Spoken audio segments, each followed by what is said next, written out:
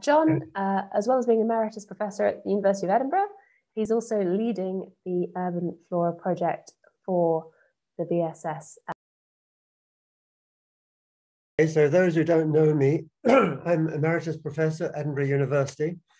Most of my research life has been working on plant ecophysiology, tree lines in Scotland, CO2 flux in Brazil and Europe.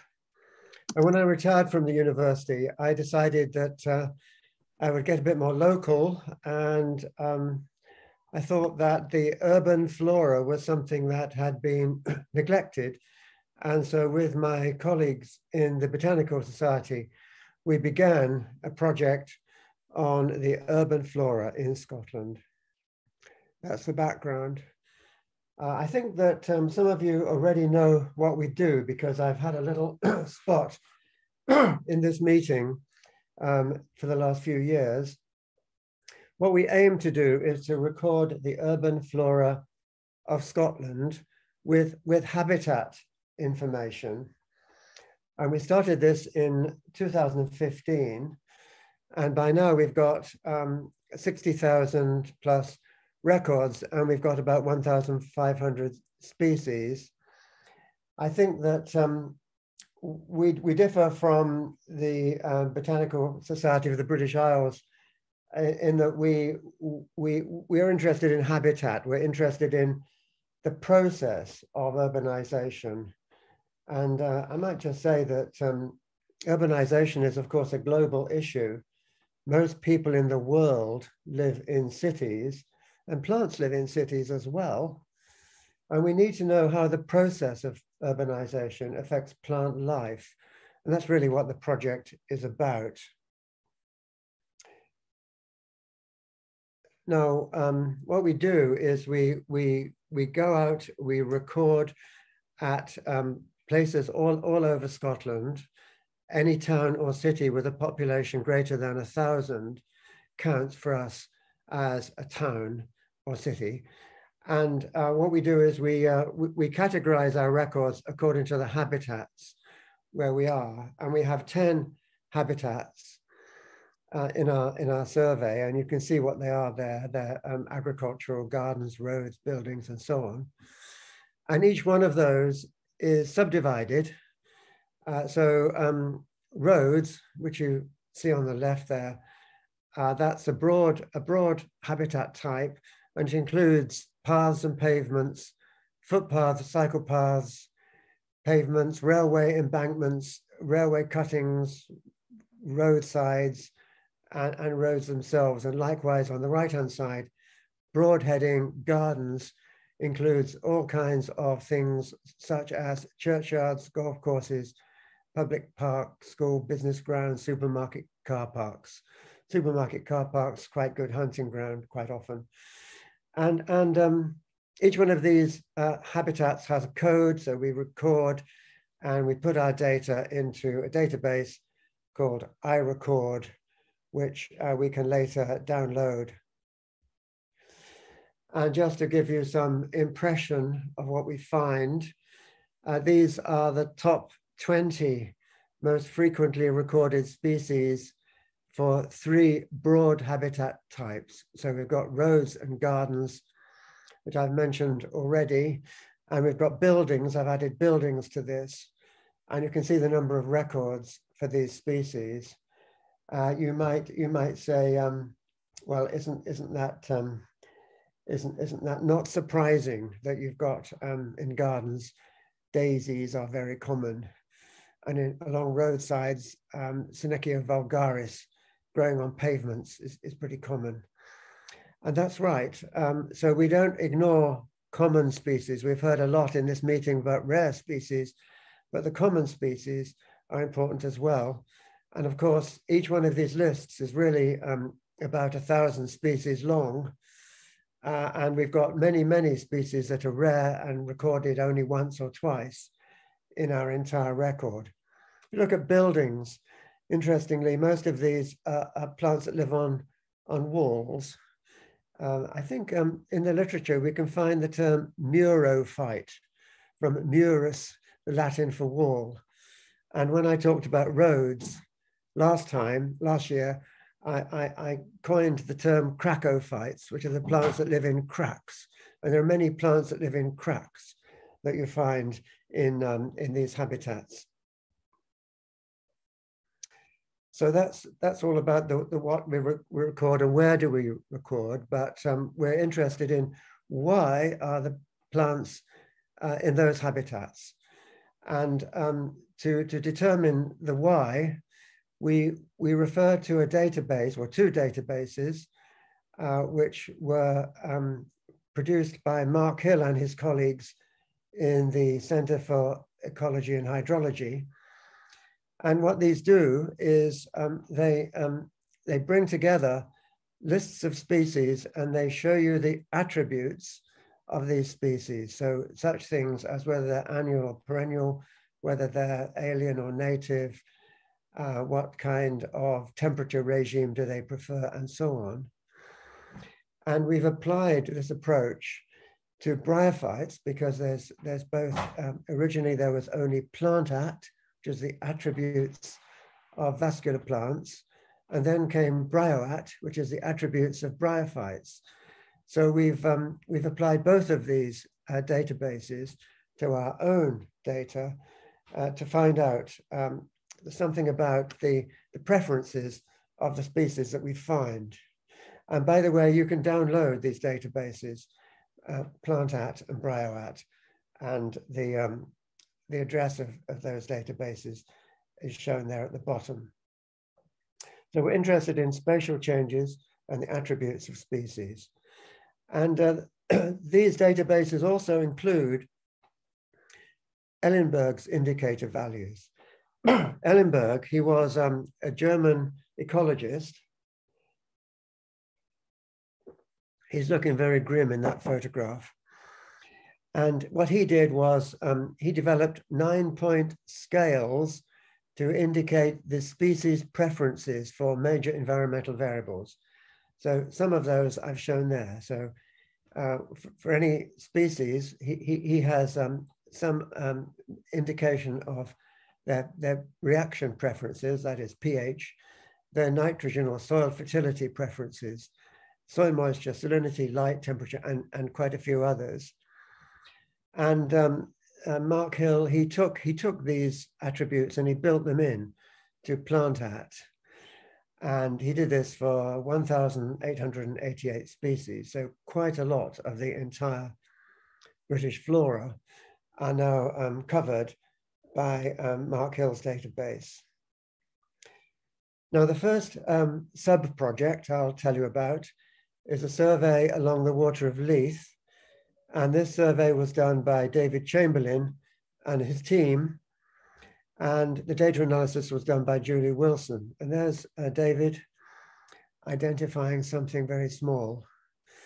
And you can see the map of the Water of Leith from the source in the Pentland Hills and flowing into Bilano, across the Ring Road, into the city centre, and finally to the docks.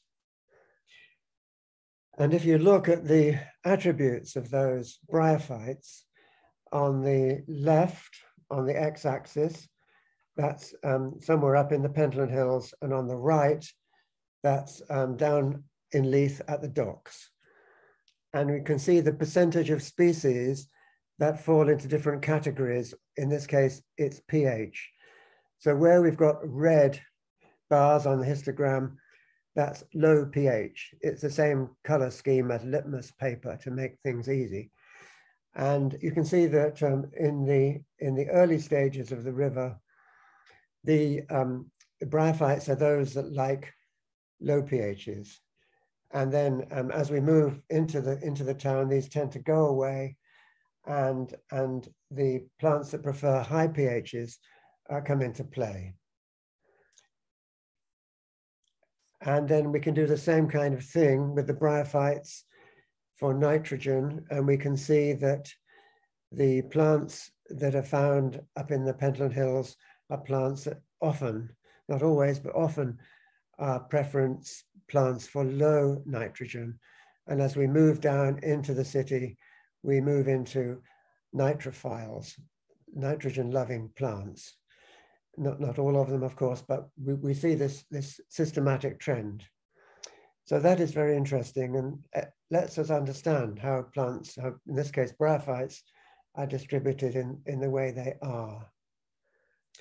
Now, I've tried something which I want to tell you about because this involves BSBI data. So I try to do something like this, but in this case, instead of walking the whole length from Glasgow to Edinburgh along the M8, which would have taken me too long, I used the BSBI data. So what I've done, I've sampled the BSBI data from the digital database, and I've taken 10 kilometer by 10 kilometer ordnance survey grid squares as the sample. So I've collected the data up using the internet for these 9 squares coming into this little dog leg at the end to get to Edinburgh. And what you find is this. So the blue indicates all the species, and you can see the number of species as we move from city to city. The number of species declines from Glasgow down to a minimum somewhere in the middle of the belt, and then it goes up again. And if we look at the red is the alien species, and those show a similar trend, but rather more so. And what we find is, if we would try to relate this to the extent of urbanization, we find that you can do this. If you take an index of urbanization, and I've taken the logarithm of the human population in each one of these squares, and the logarithm of the human population is related to the total number of species, and the percentage of aliens that you find is also related to the logarithm of the number of species as an index of urbanization. I could have taken the number of pubs or the number of churches or something else, but I took the log of the human population. And if we look at the temperatures from which these collections of species come, we find something very interesting. We find that this is the January mean temperature from which the plants come for the whole of the British Isles. And we find that for the January temperature and for the July temperature, the ones in the cities in Glasgow and Edinburgh are from warmer climes. And the alien species are even more from warmer climes. And I think in my last talk a year ago, I made this point that many of the species coming from the south, they go first into Edinburgh and Glasgow, and then they gradually colonize the central belt, because Edinburgh and Glasgow are very slightly warmer. They have warmer microclimates than elsewhere. And if we do the same for precipitation, we can get a somewhat similar pattern, rather analogous pattern there. There are differences as you move along the transect. Plants that like drier conditions are more likely found in the main cities and not so much in the center of the central belt. And something similar happens if you look at pH, the pH reaction and the nitrogen. We find that the aliens particularly tend to be calcicoles. They like higher pHs. And you also find that the aliens tend to prefer sites with higher nitrogen availability. So that's more or less it. And the work package for 2022, we want to extend the data set. We haven't covered anything like all the towns and cities. We can only ever hope to do a sample. We want to complete this analysis of bryophytes and the central belt. I'm interested in the parameterization of urbanization. I've talked only about human population. We want to look at things like green space, cover by buildings, and other possible surrogates that are an index of urbanization. And then we want to move towards synthesis. So many thanks for your attention. I would like to thank all those people that helped. And you can see them here. We've got a core team, we've got registered recorders, we've got partner organizations. We wouldn't have been able to do this without iRecord, which is the system, the database operated by the Biological Records Centre. And from 2021, we very much appreciate the help from the BSBI, help with recording, but even more important, help with expertise. And with their help, I think we can bring this project to a good conclusion in a couple of years or so. So thank you very much for your attention. Brilliant, John. Thank you so much. Jim, we've got just a few minutes for questions. Jonathan Shanklin asks, interesting that the mosses don't occur in the frequent list in gardens, but they are on the buildings list. Is that a recorder effect? I think it's a recorder bias. I think that if you're a recorder and you're interested in bryophytes, you're more likely to look at walls and buildings than you are poking about in gardens, which generally isn't very good hunting ground. I think with all botanical recording, there is a challenge, and this applies to BSBI as well. There is a challenge because we tend to go to the places where we think we're going to find stuff. And that's actually not very scientific, but it's impossible to do random sampling. Human nature being what it is, it just doesn't work. And there's another interesting question here. Does iRecord link in with the BSBI database? Perhaps I should answer that one. We do get frequent updates of iRecord records. They don't go straight into our database, they go into a holding area, and they're checked by Vice County recorders before being added to the main database. And we also make, as John's mentioned, we make our records available to BSS for their analysis of this data set. And we'd love more people in the BSBI to get involved in this project. It's a great project to get involved in because it's right in your doorstep, most likely. And there's lots of useful information on the BSS website on the Urban Flora project and how to get involved. Thank you, John. Thank you, Jim. Thank you. Thanks, John.